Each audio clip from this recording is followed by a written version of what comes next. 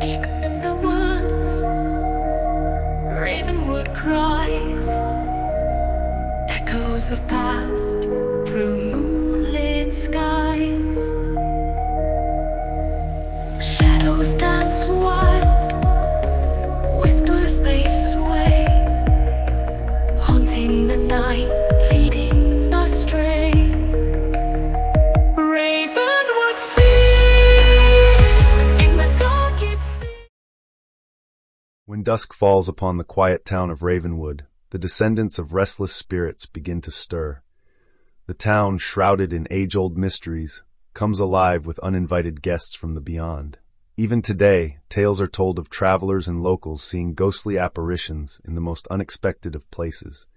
The old deserted inn, the ancient graveyard that whispers echoes of the past, and the chilling woods teeming with shadowy silhouettes. The icy wind that sweeps through the town carries with it an eerie sensation, as if countless voices are trying to tell their forgotten tales. One chilling winter, a visitor to Ravenwood decided to stay at the abandoned inn. The night was wrapped in a strange silence, broken only by the creaking of the old wooden boards under his feet. Suddenly, he felt an icy breath against his neck, and a spectral figure materialized before him. Its hollow eyes seemed to tell a story of untold sorrow and eternal torment. The figure pointed towards the cemetery, and then vanished as mysteriously as it had appeared, leaving behind an air of dread. As the man dared to venture towards the cemetery, he was met with whispers of forgotten names.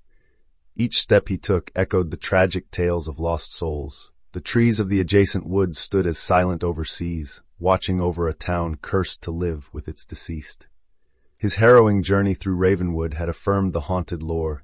In here, you're never alone. Ghosts of the yesteryears still roam those desolate streets, bound to their old world by the chains of unsettled scores.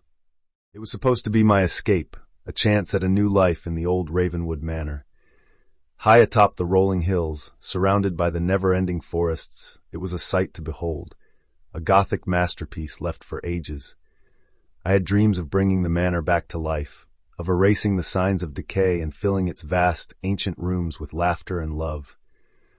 Yet from the moment my foot crossed the manor's threshold, I sensed a malevolent presence. Whispers of icy wind through the cracks, fleeting shadows out of the corner of my eyes, and the cold touch of spectral caresses on the back of my neck became the norm. Pictures moved, objects disappeared, and the scent of aged lavender would swirl in the air without warning. Desperate to rationalize the phenomenon, I dug into the house history, discovering a tale of tragic love, betrayal, and an untimely death that was as much a part of the manor as its foundations. Here in Ravenwood Manor, the past was not content to rest. It reveled, refusing to be silenced or forgotten. As I laid in bed one fateful night, a spectral figure, trapped in the throes of her last moments, appeared before me, the woman's tormented wails echoing through the dimly lit room as her gaze met mine.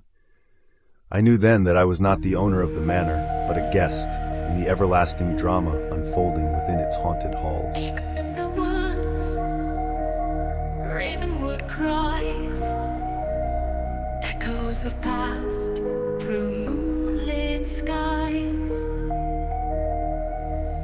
Shadows dance wild, whispers they sway, haunting the night.